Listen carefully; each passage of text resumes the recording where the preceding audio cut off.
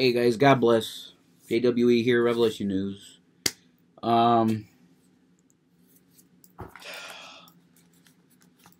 So I'm calling this Men of the GDC. It's time to stand up. Okay?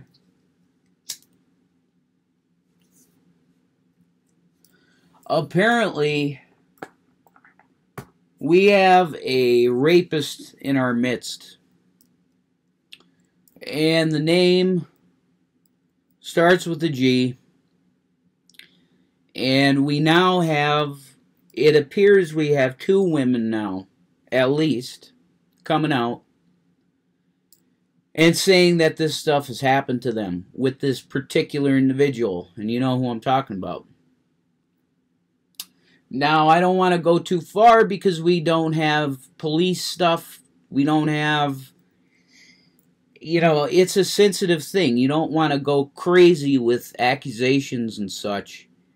When, you know, what I'm calling for at this point, I think it's elementary with the situation that we have, because there is another member, a beloved member of the great debate community that gets along with everybody, and I'm not even going to come close to giving you that name, but let's just say she is absolutely, everybody gets along with her. And I've heard through the grapevine that there are more women. There are more. And that's no pun intended. So there's the name for you. There's no more. Okay, that's as far as I'm going with the name. Okay.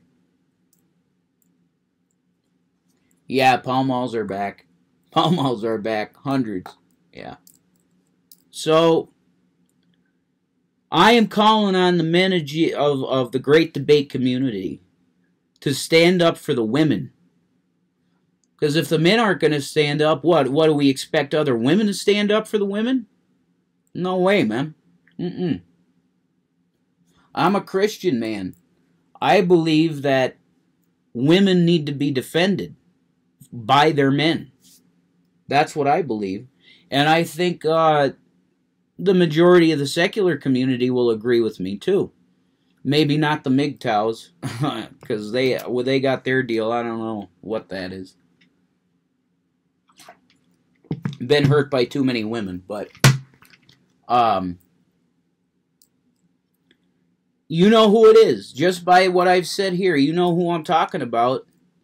You know, and God bless you, Hannah. God bless you, that other name that starts with an R. I won't go there because she's a female that this has been bandied around about the possibility. But she has an emotional thing, you know, bless her heart, that she doesn't want to deal with it. So I'm going to act like I didn't even say that. I you know, that name I won't, I'm not going there, because she's fragile. She's a fragile girl, bless her heart. So I'm calling on all of us men in the community. I mean, especially the ones that are really vocal and out there, like Dragnot. I mean, I think it's time, bro. And I'll call you brother. I'm a dragoon. It's time to start calling this stuff out. And it's not just for this guy. We had a child molesting scumbag in our midst for years in Matt Bell. And you know what? This might be a good opportunity for me to address said person with the Matt Bell stuff too. Dude, you keep saying you're not defending a child molester, but the way you talk about it, it almost is like you're defending child molestation. It's very disturbing. You need to start, you need to start praying, dude. Like I love you and all, but something's going on with you.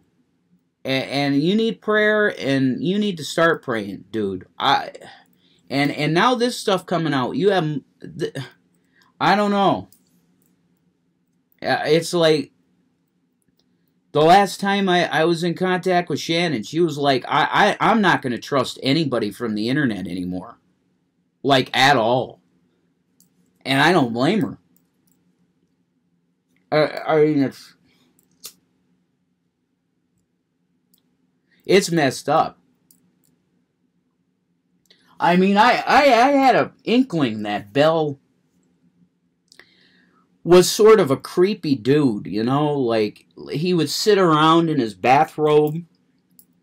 Well, look at me with no shirt on doing a video, but he had a vibe about him. The reason I have my shirt off is because it's absolutely scorching hot in Colorado, man. It's crazy.